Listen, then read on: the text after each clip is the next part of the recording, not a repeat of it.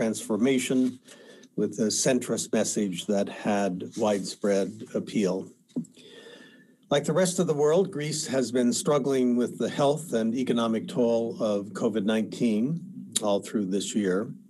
In the spring, the government was quick to impose a lockdown that averted the high infection and death rates that plagued so many other countries at that time.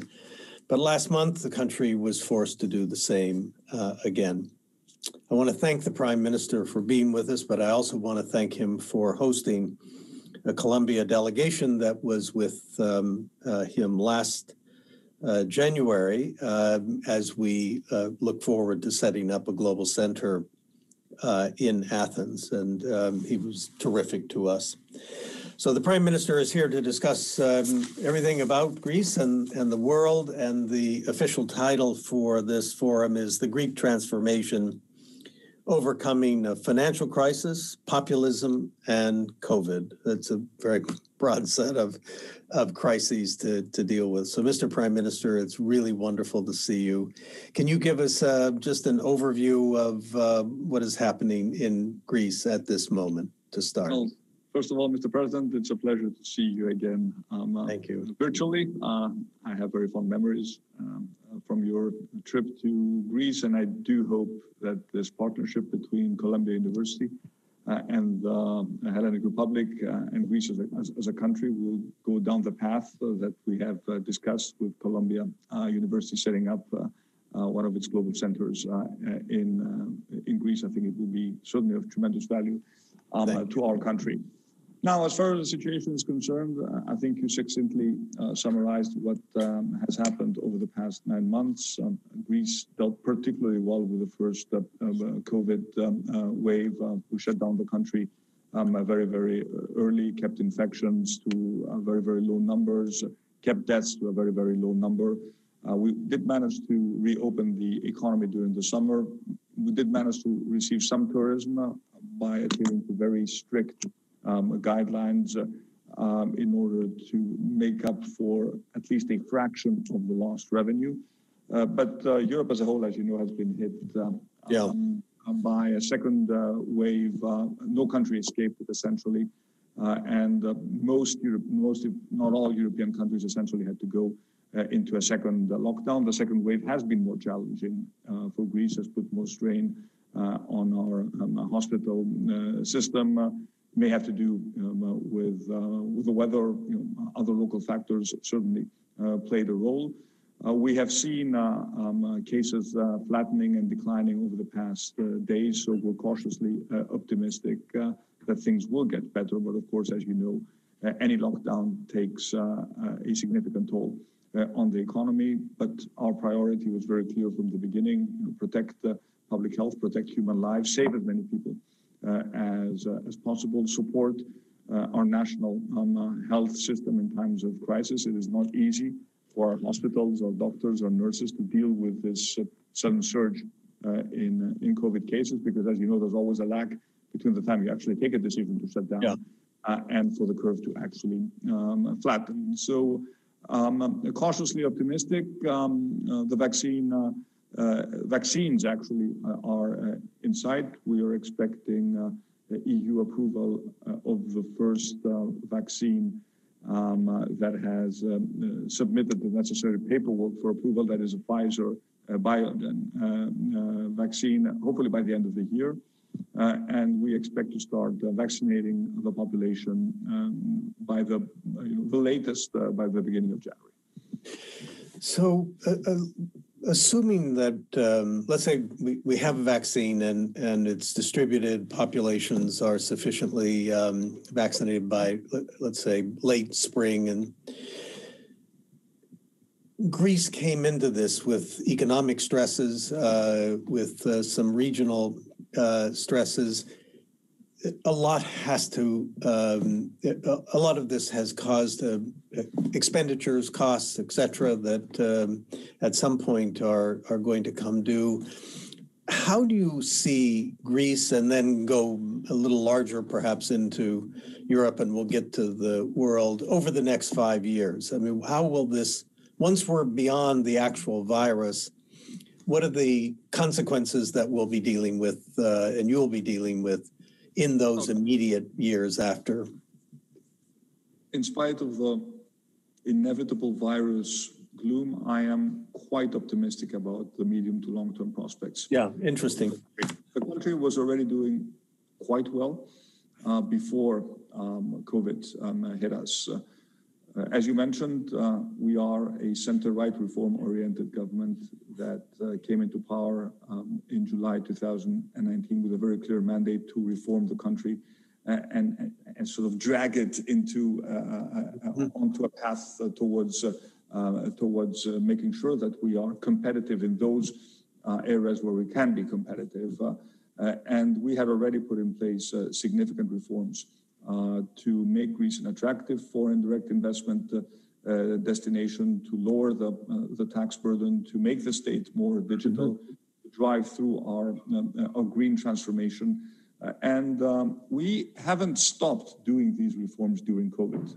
Yeah. And that was probably our most difficult challenge. How do you deal with multiple crises while at the same time making sure you stick to your medium to long-term reform agenda? Because I do expect a strong rebound, a strong recovery after COVID is over. Maybe, post-war recoveries are a similar analogy. We certainly hope so, but we want to be ready.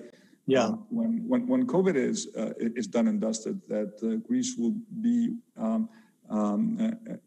with those countries that come out stronger as a result of the crisis. Yeah.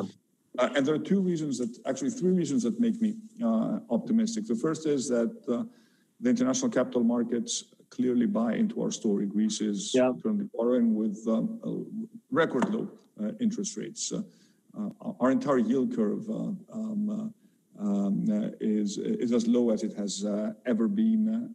Interest rates which were inconceivable even a year ago. Yes. Obviously, the European Central Bank is pumping a lot of liquidity into the system, but I think it is also a vote of confidence in the reform credentials of this government. Moody's actually upgraded us during the crisis. They didn't just keep us stable; they upgraded us. And there is a belief that Greece can come out much stronger as a result of this crisis. So capital markets are an important dimension. The domestic politics are also important. We came into power by defeating a populist government. Yeah. So we are at the forefront of what I call the post-populism revolution. Yes. I think is taking place in Europe, maybe all over the world. So we've proven that when populists come into power, they usually are totally unable to deal with the complicated problems that they inherit. I think the pendulum is swinging back. We are actually politically stronger, if you believe in the polls today, than we were when we won a resounding victory 17 months ago. So the politics are rather favorable. And on top of that, we also have the European Union providing us with significant financial firepower. As you know, and as our viewers probably know, this July, the European Union took the unprecedented step of agreeing what is called the Recovery and Resilience Package, the RRF, the Recovery and Resilience Fund, essentially borrowing at the European level, at the supranational level, 750 billion euros to distribute. Most of this is to be distributed through grants to member states. So we also have the financial firepower to support the reforms that will actually make us more competitive. Yeah. I'm rather optimistic, and it is my obligation to simultaneously deal with the urgent, and there's only one urgent problem, and that is dealing with COVID, but also we shouldn't forget what is important in the medium and the long term. Once we're out of this crisis, and I do expect to be out of this crisis, the healthcare crisis, by spring 2021, I do expect a very robust recovery. We need to make up for the lost ground as quickly as possible. A very interesting Greece having gone through the period of populism and now emerged on the other side with your prime ministership. And of course, as you look at the United States, we sort of feel like we're just on the cusp of that happening. Could you just share with us your views of how this so-called populism movement arose, a national phenomena, but as somewhat even perhaps global, and fate of this for those who have been concerned with the undermining of democratic institutions, really at a very it remains a concern that half the population more or less continues to endorse candidates who have been responsible for that. So this is very much on everybody's minds, on our minds, of course, here. You know all of this. Just share with us how you analyze this. There is a local, a Greek dimension, and of course there is an international dimension to this problem. Let me start with the first. The Greek populists essentially emerged out of the oven of a profound economic crisis. Yes. And essentially what happened was that almost all parties, with the exception of the party of leading, got obliterated in the post-crisis political landscape that emerged. There was a lot of anger, there was a lot of grief, there was a lot of discontent, and that is the best fuel that actually drives the populist vehicle. In our case, it actually drove it to power. You had a small, and in our case, it was the populists from the left who teamed up with the populists from the right. It was a very interesting sort of non-ideological alliance. But they did share a lot of things in common, and most populists do share a lot of things in common, very simple solutions to complicated problems, a profound, quite allergic to what they call elites and scientific thinking. They do like to, once they are in power, to undermine democratic institutions, and this is exactly what we saw happening in Greece. Interestingly enough, Greece proved very resilient. If there's one word to describe Greece over the past 10 years, I would say it's resilience. Our democracy was strong enough to put a barrier to those who undermine democratic institutions. We had a fair and transparent elections. The populists were voted out of power, and now we are in power, and there will be another election at some point at the end of a 4-year tenure, and that's how democracies are supposed to work, through a peaceful transfer of power. So that was that is the specific Greek context. But of course, the grievances behind the populist rhetoric need to be taken extremely seriously. The populists may not have the right answers, but quite frequently they do ask the right questions. Why do we have so much income? Is it that the middle class has not improved its living standards? What's happening with the digital divide? There are people who feel isolated, economically isolated, but also without a share with a real sense of identity. These are in my mind, very valid questions. And I think it would be intellectually arrogant to dispel them and discard them simply because these questions are raised by a group of politicians we call populists. So I take these questions very, very seriously. But I think there is an approach to addressing these questions that doesn't go through the gross simplification of the populist rhetoric, and this is exactly what we are trying to do in Greece. But issues such as the way technology affects the job market, the winners and losers of globalization, the short term to tackle climate change. These are all valid concerns. It's just that the populists don't, most of the times, they don't have the proper answers to those questions. But we need to acknowledge that what is called, the sort of I hate stereotypes, but for the purpose of discussion, I will use this term. The elite intellectual establishment has frequently failed to address these questions in a profound way, and also has failed to identify itself at the psychological level with the people who express these grievances. So I think we should not make, and I try not to make these mistakes as I'm running the country now, trying to lead it out of the crisis. Yeah, thank you for that. Like so many people, I feel like I spent many months, maybe years, sort of observing Greece going through this incredibly difficult period, and all the debates about staying in Europe, leaving the Union.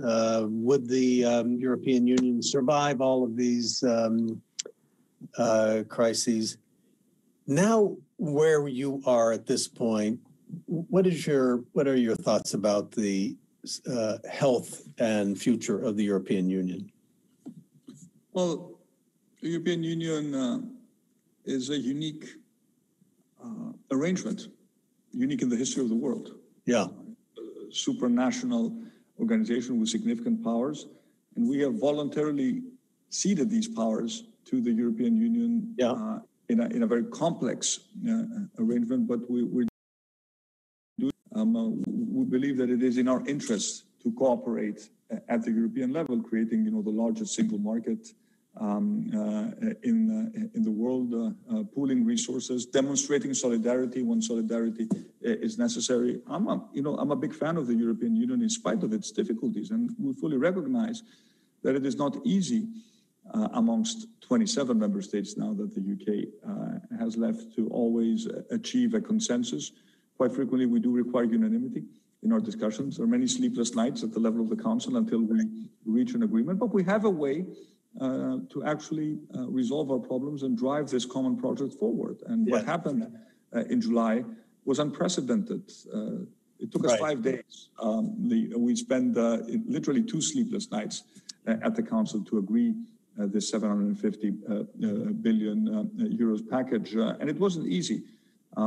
If you just turn the clock back to March of 2020, when we first raised the idea of the Union being able to borrow at the level of the European Commission, many people thought that was a pie in the sky, that it would never have happened, and it did happen. So I do believe that this was it was a milestone step for the Union.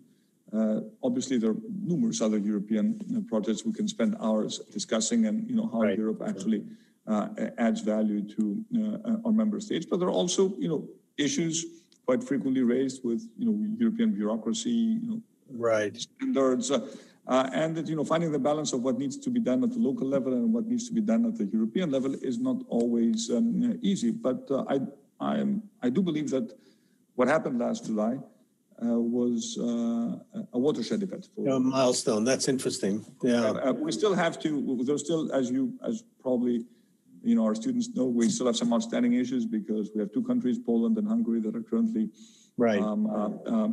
objecting to how the next budget is going to be approved because we want some sort of connection to the question of rule of law.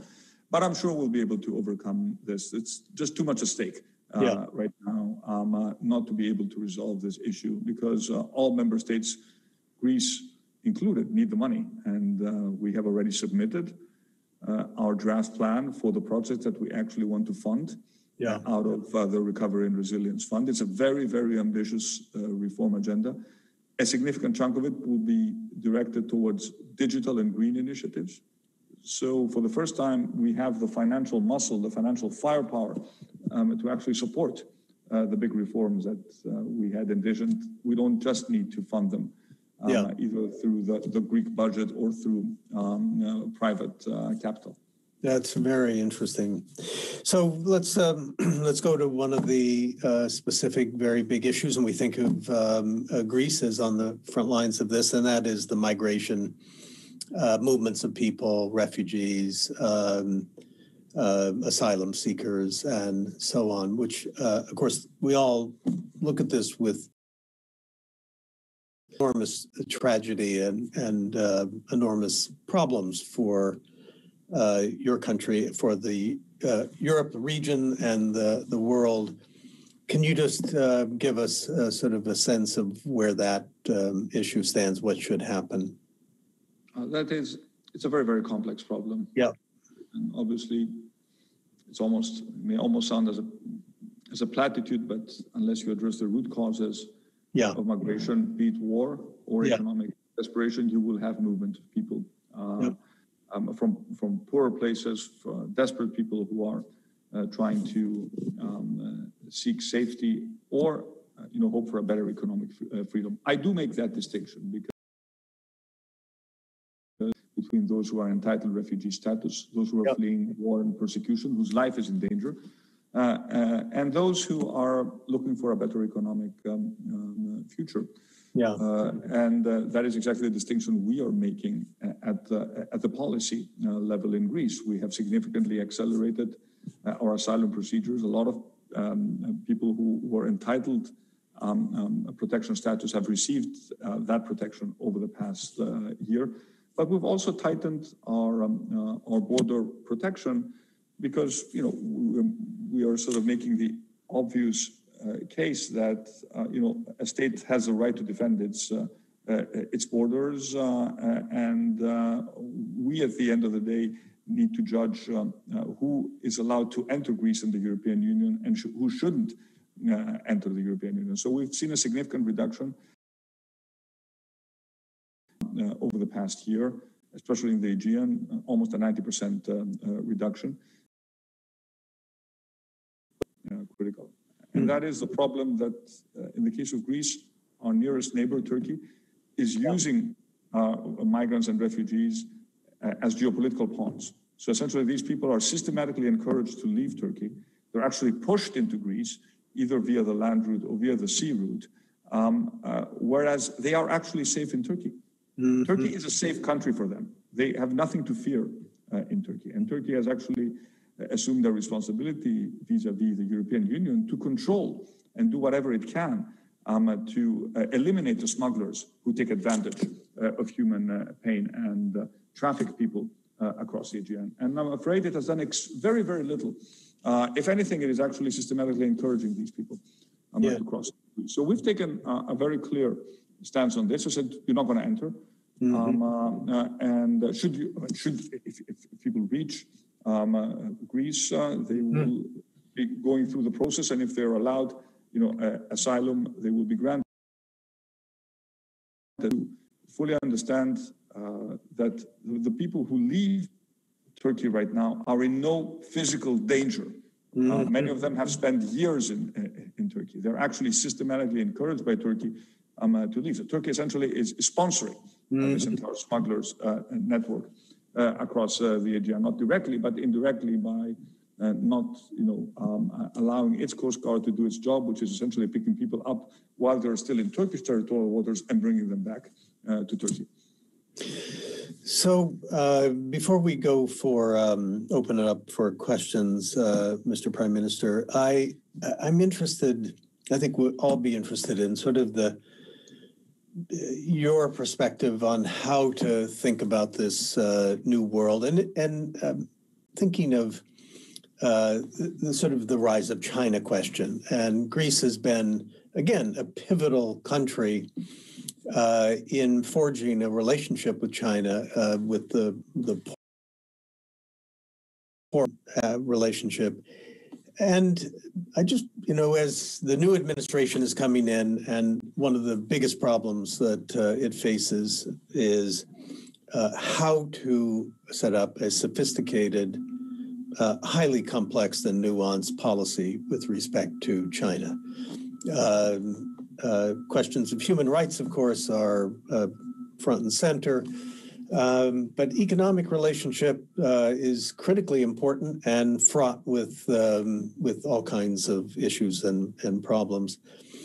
As that is sort of reset,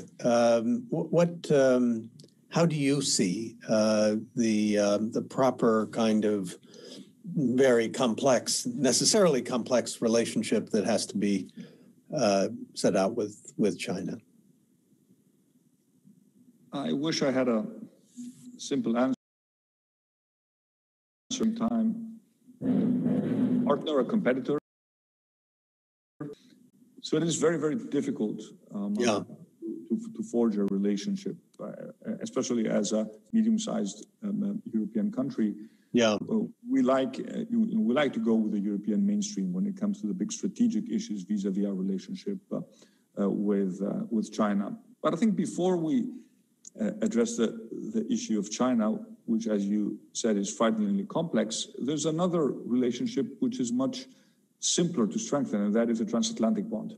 yeah. And I think, I'm happy that President-elect Biden has made this one of his first priorities. I know it is one of the important priorities of my colleagues, heads of state and government at the transatlantic relationship, the relationship between the U.S. and the European Union at the geostrategic, defense, economic level is particularly strong. It was the bedrock of a stable, prosperous world for 70 years. So I think it is imperative there to the best of our ability. It's probably simple to do that in short term. That would be my number one. Yes. And that also has dimensions vis-a-vis our relationship with China. Now, we as Greece, we have a very good economic relationship with China. China has invested in our biggest port.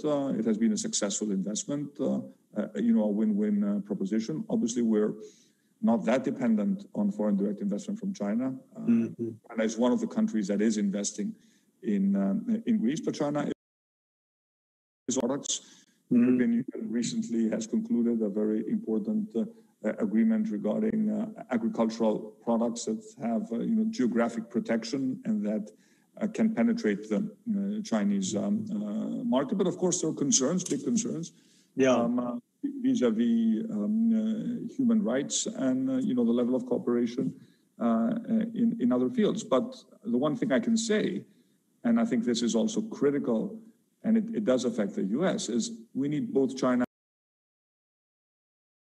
a remote chance of meeting our ambitious climate change goals.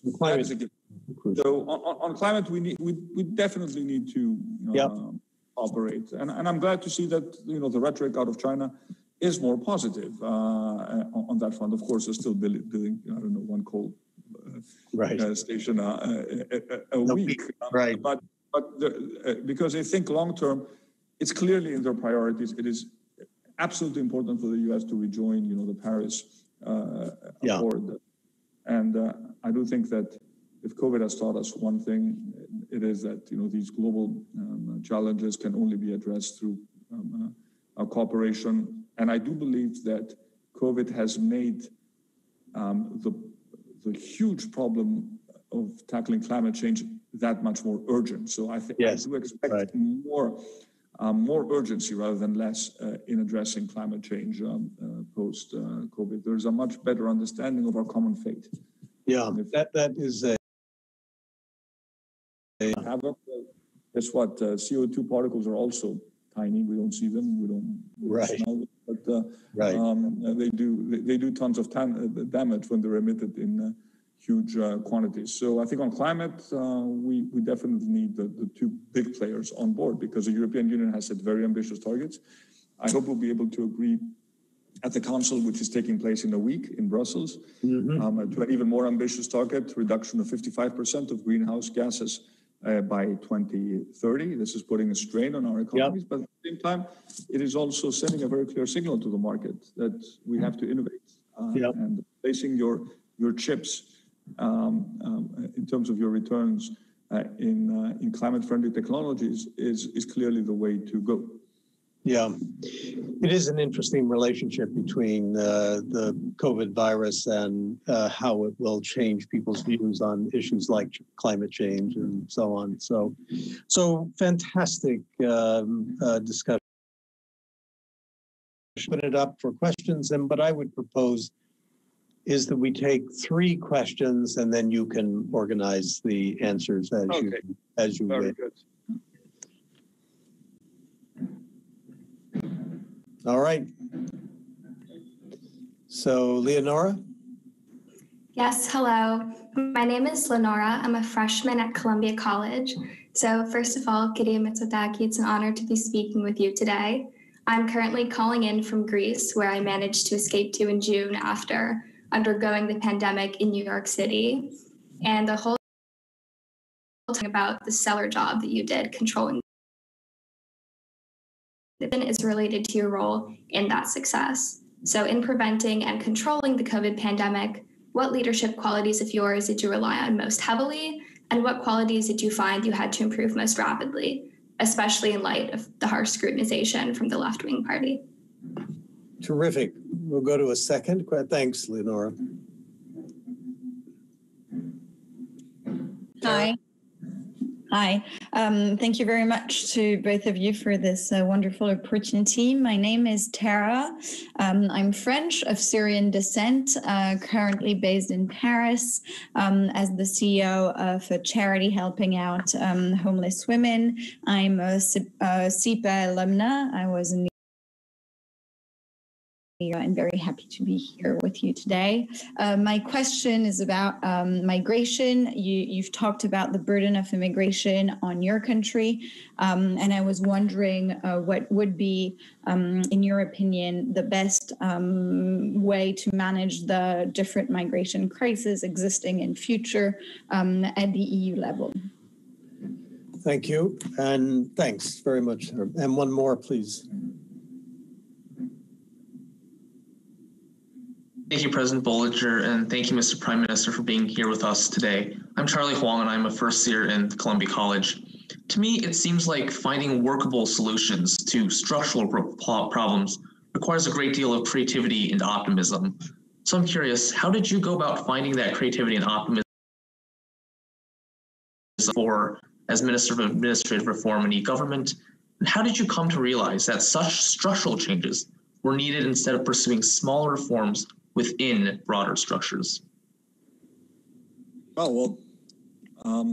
Three very interesting questions. Let me start with the question posed by Leonora. We were quite successful during the first wave, I think, because first of all, we took decisions very early. We communicated very clearly. We let the scientists do the talking rather than the politicians. And we managed to bring everybody on board because we created this sense of national urgency. We also used technology, I think, in a rather creative manner, using technological tools for people to report their movements through a simple, SMS system, which I'm sure you're very familiar with, because you still have to use it every day in order to leave your home in Greece. We were extremely successful during the first wave. Now, we haven't been as successful during the second wave, and that raises the obvious question, why has this happened? I think one explanation, it may sound simple, but I'm sure you will relate to it as you are in Greece, is that people are just tired. And we've seen this in all European countries. People just don't stick to the rules as systematically as they did when we imposed the first horizontal lockdown. So it is more difficult now to bring the cases down. And of course, as the crisis drags on and as people don't necessarily see the light at the end of the tunnel, although now we have every reason to be more optimistic, also the voices, the conspiracy voices, the anti-vaccination voices, they sort of all become stronger, say, I told you so, or whatever sort of message. So in my mind, you need to take measures quickly. Again, we did take measures even in the second lockdown quickly. You suffer economic pain, but the quicker you come out of the healthcare crisis, the quicker your economy is going to rebound. And of course, the big challenge for us is how do you shut down parts of the economy while at the same time supporting those who are in greater need? And I think there we did a good job because we set aside significant amount of money to support essentially people whom we closed their businesses. We literally paid a significant fraction of their wages. And we also realized that especially for very small companies, access to liquidity is critical. So we essentially put in place a government-funded liquidity scheme. These people couldn't get liquidity from banks. It would take for ages.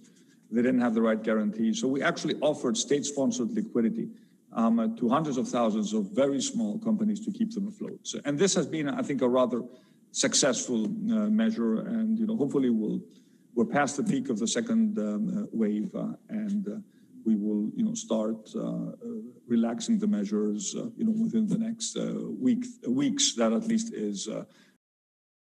At the same time, going through this crisis, you also realize that you need to strengthen your healthcare system on the go. So you need to make repairs. Literally, you don't have time to restructure your whole healthcare system, but you have to make repairs on the go. So we doubled our intensive care units, beds during the crisis. We started with a very, very low number. We doubled it. We hired more people through express procedures. It's complicated, while at the same time, you have a hospital operating at peak capacity, and at the same time, you're actually doing building work to add more ICU beds. It's really, really complicated. But by the end of the crisis, we will also have a better healthcare system and a greater belief in how healthcare, provided healthcare for all, is an important pillar for social solidarity. It is COVID is an equalizer. It treats everyone the same. Hospitals. Everyone went to public hospitals. So no matter whether you're rich or poor, you had access to a public hospital, had the same treatment. And there is a much better, and every single Greek had access to a hospital bed, even at a time when our system was under a lot of pressure. So I think there's a great value in supporting these publicly funded national healthcare system, but at the same time make them more innovative, make them work better with the private sector. But this, I think, is an important gain from the crisis. Now, let me take Charles's question first on creativity and optimism. Indeed, you have to be, well, being optimistic. I'm an optimist by nature. I can tell you there are days which are quite gloomy, and it is emotionally taxing. For example, yesterday we were on a nice, downward trend. Suddenly we saw a blip. It's worrisome, but you have to be optimistic. You have to believe in your abilities and the abilities of your team. But at the same time, you also have to be adaptable. If you realize you made a mistake, recognize it and change course quickly, and do so publicly, because I can tell you, no one has a blueprint for this.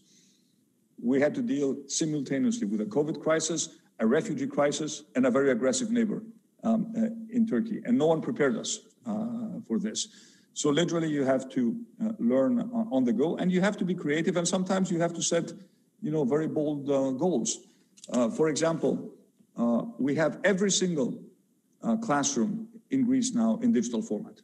Every single classroom, from the age of 4 to the age of 18. All schools are closed, but all classrooms are taking place digitally.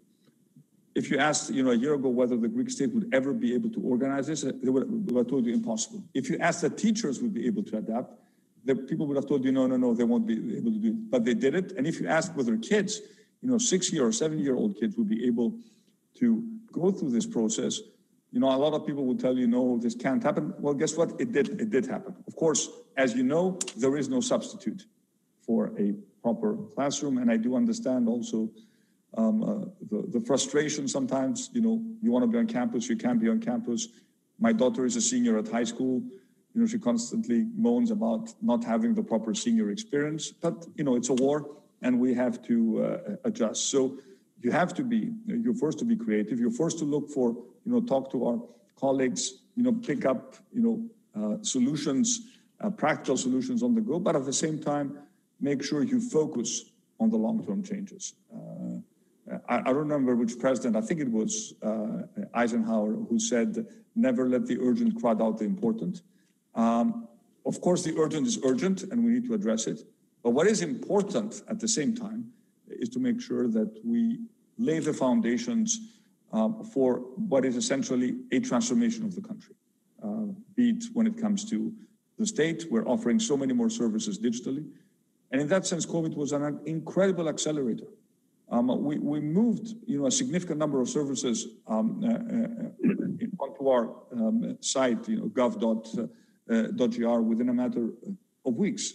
So when you're faced with the necessity, you find creative ways of addressing the problems. Now, to Tara's question on migration, I think a very relevant question. Migration is a European problem, and I'm very glad you pointed it out. We happen to be on the external borders, but it is extremely unjust for Greece to suffer, the pain of dealing with this problem on our own. So what we're trying to do is we're trying to come up with a European refugee and migration pact. And one of, I think, of the critical dimensions of this arrangement has to be the fact that we need to have here.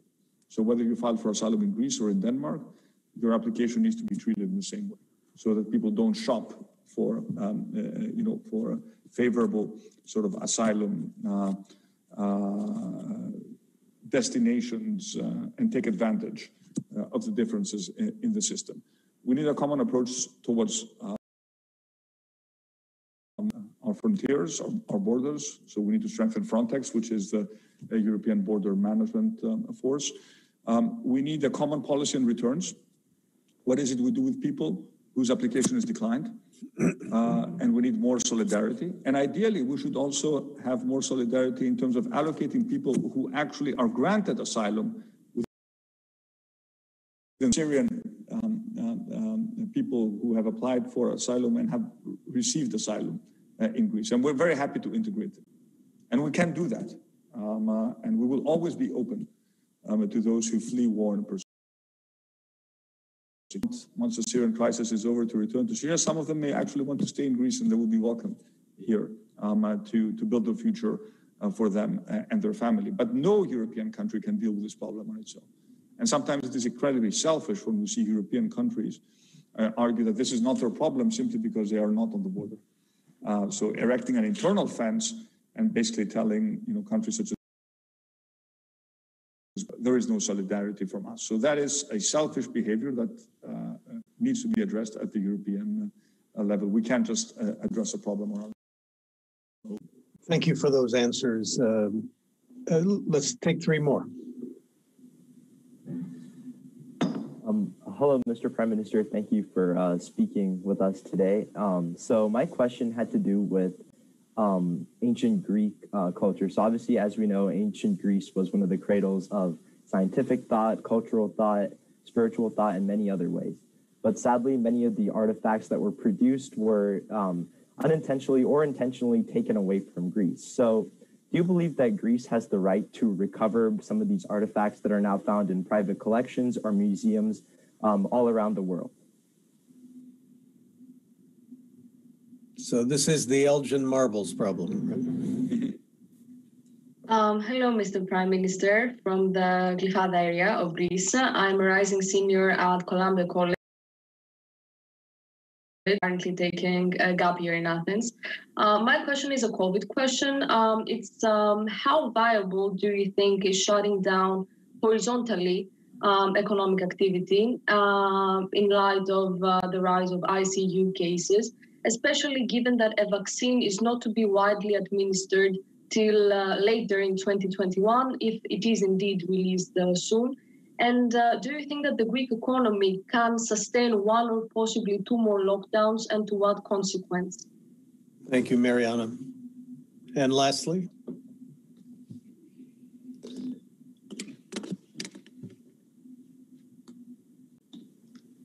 Yes. Good afternoon, Prime Minister. I'm Vasilis Fithanakis, a native of Greece from Chania. I came for graduate studies at Columbia. Now I direct the Center for Life Cycle Analysis there.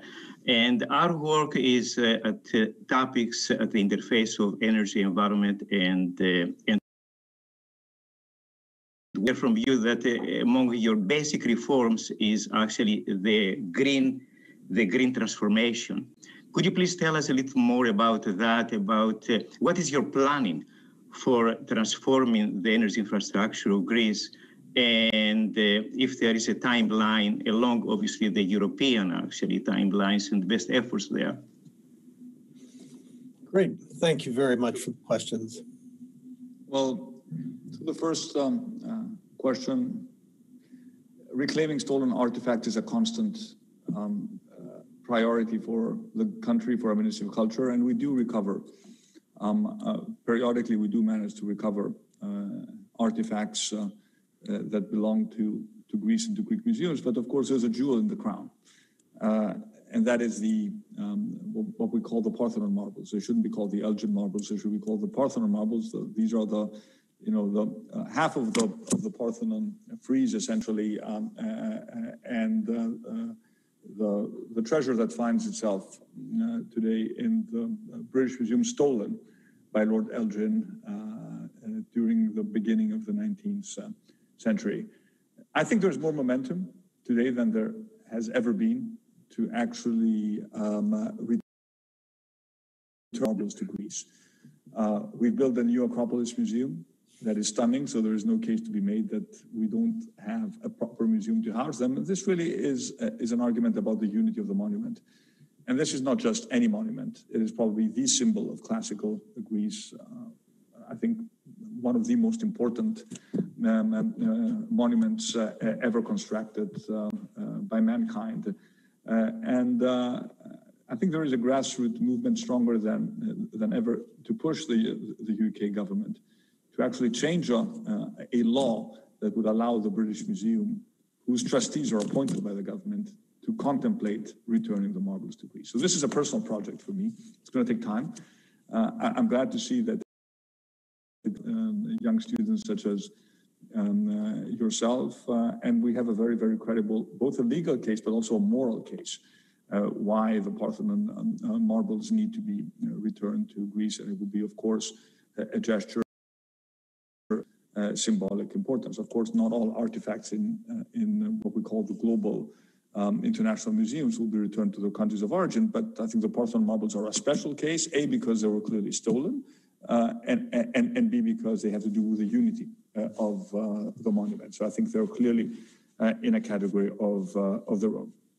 To Mariana's question, shutting down the economy is painful, and you need to provide literally support month by month. We have the funds to do it, at least until this. But of course, to do so, we need European funds, and all countries have raised their level of borrowing to deal with COVID. So our debt is going up. And that, of course, is a concern for a country that has a high level of debt. The capital markets are not concerned for two reasons. Because I think they have trust in the government, and because they know that the central bank will continue to pump liquidity for as long as it is necessary. But frankly, there is no trade-off. And I think we all reach the same painful conclusion. I hope that the US will not follow down that path over the next month. And my conclusion, and I think the conclusion of all European leaders, is that at least during the winter, you cannot contain COVID through half measures. You just can't. We all tried half measures, in September, October, and we were all faced with the same surge in cases. So unless we can manage people to convince them to always wear a mask, which is difficult for all of us, and there will always be, some sort of leakage, keeping their distance, you will have these sort of surges. And in the case of Greece, I hope that we've learned our lesson, because we did incredibly well during the first phase. I think we became slightly complacent during the summer, and now we saw the impact of complacency. So at least I do hope, Mariana, that as we move out of the second lockdown, we will be that much more careful. But again, we need to be aware of the fact that certain types of economic activity are simply not going to operate until we have a vaccine. For example, nighttime entertainment, bars, after-hours entertainment. We can't have people crowded in bars until we have a vaccine. Maybe at some point you'll be able to open restaurants with proper social distancing. You can certainly contemplate opening retail, but certain restrictions will be absolutely necessary until we find the vaccine.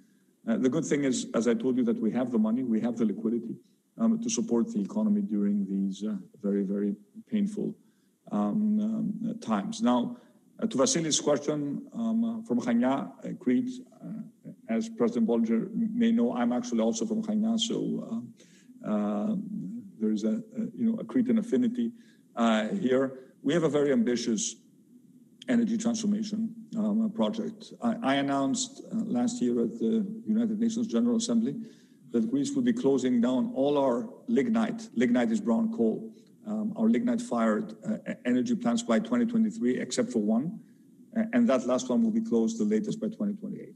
So I aggressively send a signal to the market that we're moving away from coal.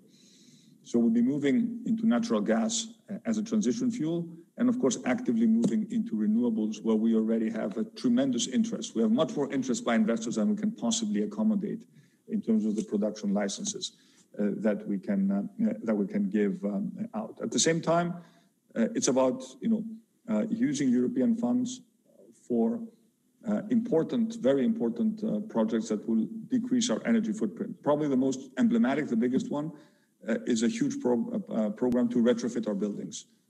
As you know, buildings, poor insulation is causing significant CO2.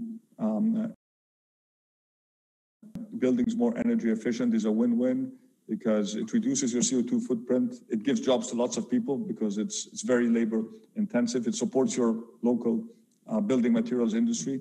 So this is one example of the programs, the aggressive programs that we're putting in place. Another example was how quickly we want to move in electrification, and we have examples where Greece could be a world leader. Our islands, I have very ambitious plans to make our islands carbon neutral as early as possible. A month ago, I signed with the CEO of Volkswagen a very ambitious project to turn one of our medium-sized islands, not very well known, an island called Astipalea, into a green island with all electric mobility within the next 5 years. So it's also a test case of whether we island, a medium-sized island, into a fully electric mobility island, fueled exclusively through sustainable energy relatively soon. And these taking place. So for us as a country with ample wind and sun, renewables is clearly the way to go. But we had to take a painful decision to shut down all our lignite plants, but at the same time put in place a viable transition plan for those regions that are heavily dependent on coal. It's painful, but these are labor-intensive regions. You need to offer these people an alternative future. So we have a special plan. All our coal is essentially produced in one area in Western Macedonia. So we have a special growth plan for that area to actually explain to people that they can envision a better future and a better future for their kids rather than digging up coal in coal mines. I know this is an issue it's an issue for the U.S. for many countries, but we have to stare into the future. Look at the data. Look at what the science is telling us. We got to move away from coal as quickly as possible. I think we have time for one more question.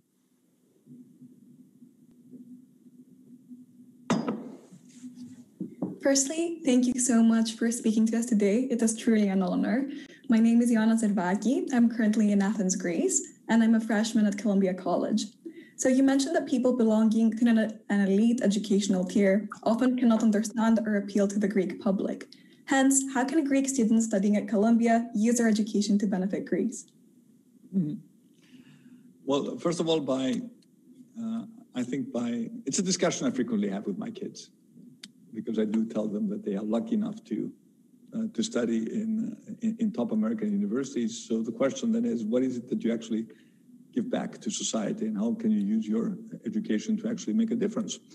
I think the first thing is to recognize that there is a moral obligation to give back to your community, your country, your community, whatever you choose to do, either to do it part-time or to choose to do it full-time. That there is a duty, a moral duty towards public service that we cannot just afford to ignore. This is not just about getting a degree to just make more money in a high-paying job. There are other things, that actually can give you great satisfaction. So the first is the realization of the moral and ethical dilemmas that I think any conscious young person needs to address in terms of what it is they want to do with their life, what gives them real pleasure. And then I think that for me, the real challenge is how do you use the intellectual tools, the brain power that you have, what you've learned at the top terrific schools such as Columbia, to actually make people's lives better. Because as you said, and as we discussed, there are no simple answers. So you need to think hard about how to address these problems. And, Columbia gives you exactly these tools. First of all, asking the right questions, and then hopefully coming up with answers based on logic, on scientific research. And then, of course, I always make that pledge dearly when I speak to students is you need to consider seriously at some point whether you're interested in public service. Because if the best and the brightest have no interest in public service, then who's going to be left to do the job? And then we're all going to be complaining. We don't trust our politicians, but what have we done to actually change that? In the previous generation, it was an honor to be in public service. The best and brightest did go into public service. And even if they didn't do it for a career, they did it for a period. So they saw it as a project in their life. Take some time off, stop earning money, go help the government. Is this really happening now? I'm afraid less so.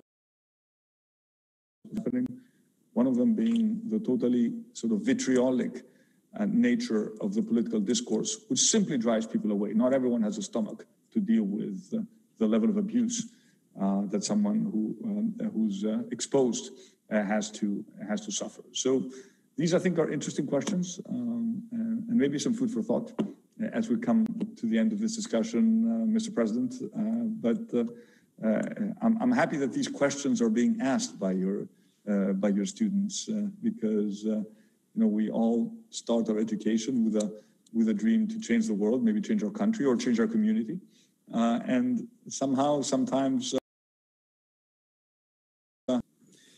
So, of course, the privilege of being part of a university to have these wonderful young people. You've been fantastic, Mr. Prime Minister. Really, just a great discussion. Great to hear you. We really appreciate your taking this time. I have the feeling that most of my students are in your country at this point, based upon where. Well, we have a strong, Colombia is well represented. Right. Greeks are well represented. Yes. Colombia, but I'm happy to all the Greek students who are attending that they can. At least, yes, attend their classes online. And I do, my hope is that, next semester they will all be back. And we look forward to more conversations with you and more presence of Colombia in Greece and vice versa. Thanks. Thank you. Pleasure. Bye.